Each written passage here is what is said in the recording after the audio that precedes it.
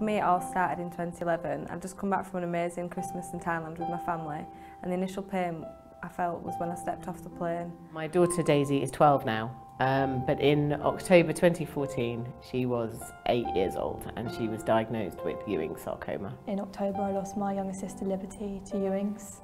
She was 14. I used to get intermittent knee pain. The primary symptoms of bone cancer are obviously bone pain. The quality of the pain can be intermittent or constant. It's often resistant to painkillers and characteristically can be worse at night. But I was getting more and more interrupted by the pain in my knee, especially in bed at night, and in the morning when I was going for the college bus I'd have to ask people if I could sit down. Daisy experienced leg pain, intermittent and very random, and it went on for a period of about 8 to 12 weeks.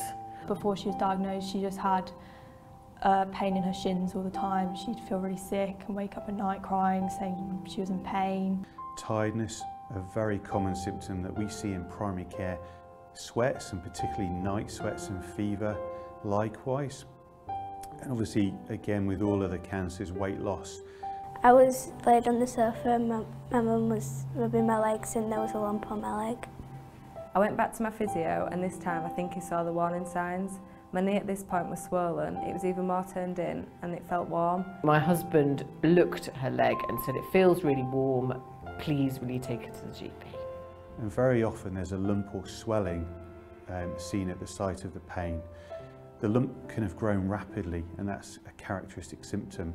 And what we tend to look for is a lump that's anything over about 4.5 to 5 centimetres in diameter. It was put down initially as a sporting injury.